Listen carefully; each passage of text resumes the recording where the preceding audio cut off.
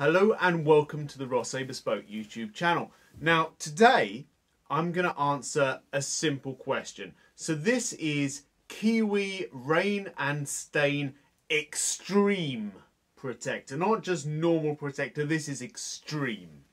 So let's see if this extreme protector actually works. Let's see. Okay, so it's raining and it's muddy, but the leather has been damaged.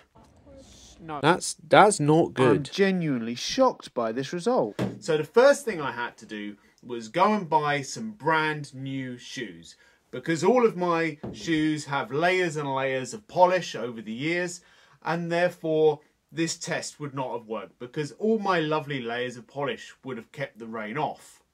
Leather shoes, full leather uppers. Now I've deliberately gone for ones which are not, have no broguing on them or anything like that that might affect its ability to waterproof.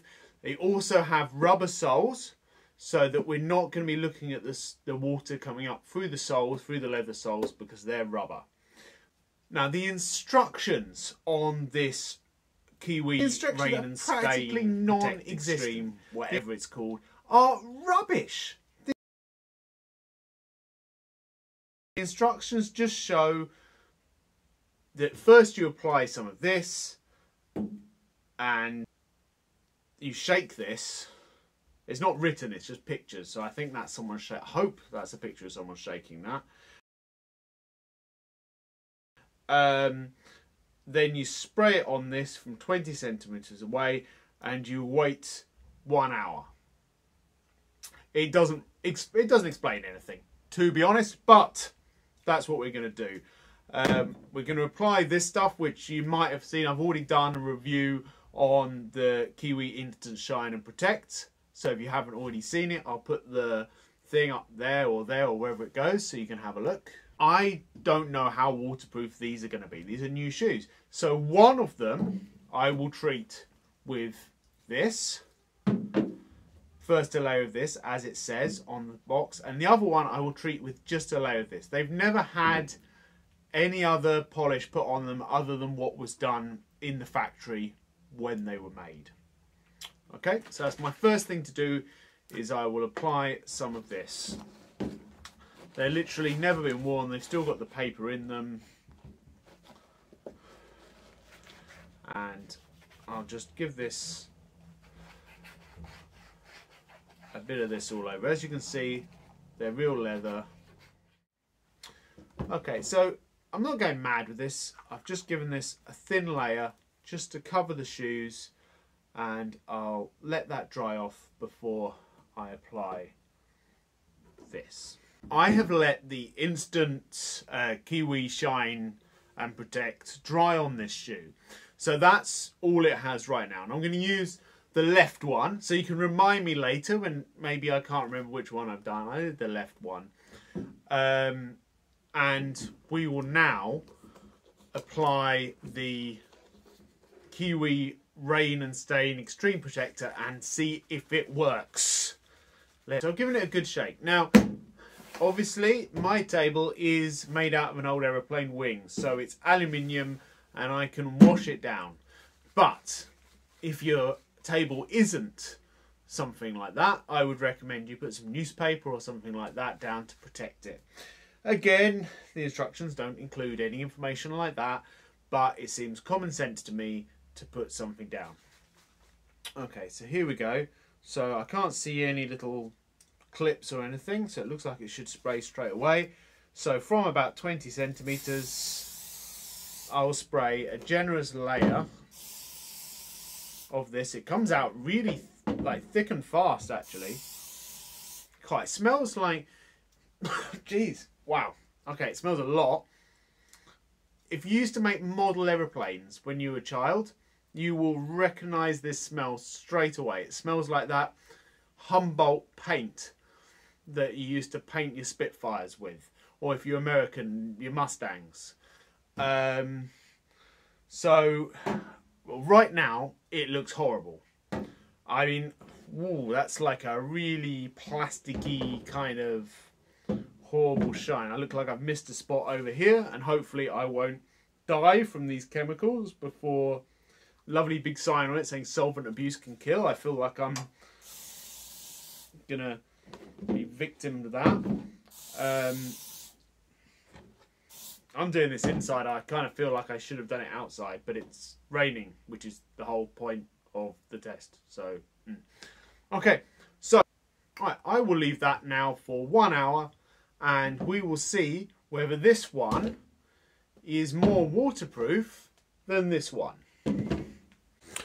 Okay, so now the shoes have had over an hour to dry. I came back after an hour and they didn't feel properly dry, so they've now had more than 2 hours to dry. And obviously this is the one which just had the normal polish. That's absolutely fine. It's nice and shiny, looks good. This is the one that's had the dubbing, and look, that's not good. That is not nice. Look, and I can, it's like I've sprayed it with WD-40. And obviously I could rub that off. Well, I say obviously, I assume I could rub it off, but I feel that that would rather take away the whole point of the waterproofing. So, I mean, first part of the test, aesthetics, God no. I mean, you would not want to be seen in public. Unfortunately, I now need to be seen in public like this to test the waterproofing side. But as far as just the looking of it goes, this is a hard no so far. Okay, so I thought, what better way to test the waterproofing of the shoes than to go for a walk with my dog through the long wet grass. Obviously, dress shoes are not ideal for this sort of walking, and let's see whether I get pulled over by this crazy trap as I've got no grips. But generally, let's get them wet and let's see what happens. Okay, so it's raining and it's muddy. Got branches on my face. This looks like the Blair Witch Project. Right, okay, so that was quite easy. So let's take this up to the next level. Let's go for some submersion in some water, and let's see how they hold up to this. This is why I am literally outstanding in my field. I'm going to do something that I haven't done since I was a little boy, and that is deliberately jump into a puddle. Okay, so, oh, this is a deep puddle. Oh dear. That's very cold. Children laughing in background. Okay, so let's see. Yeah, this is not a pleasant experience. Even under these circumstances, this waterproofing keeps the water out of my shoes. Let's see how long it takes. I don't know how long I can take this. Okay, so we can see here that all the water has turned to droplets on this one, which has got the special spray on it, but they haven't on this one without.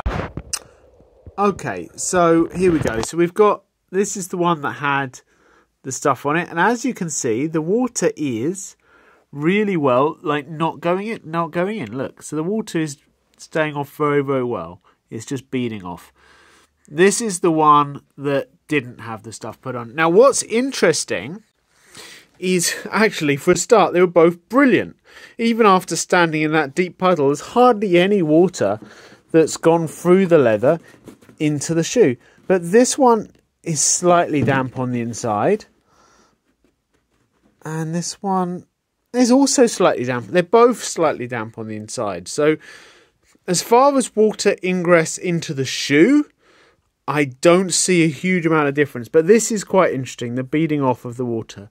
So what I'm going to do now is I'm going to leave them to dry completely and see which one looks better once it's dry, because that would be something that's really good to have if the shoes would just dry off nicely.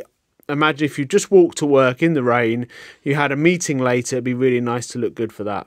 Okay, so this is absolutely fascinating, to be honest. These are not the results that I was really expecting, and that's why I love to do experiments like this, because it surprised me. Okay, so the first thing is, this is the one which didn't have the spray, and there's quite a lot of mud and general stuff sort of stuck to this shoe. I'll give it a quick, just a very quick wipe off with just a dry cloth and see what happens. Okay, it doesn't really come off. It's fairly stuck on, as you'd probably expect, to be honest. But this is the one that was treated with the waterproofing. And, okay, that mud has literally, there was just rubbed really easily straight off. Just with a cloth, with nothing else. Okay, I am genuinely surprised at that. Okay, that's... And do you know what? It has soaked in. It takes a lot longer than the 1 hour.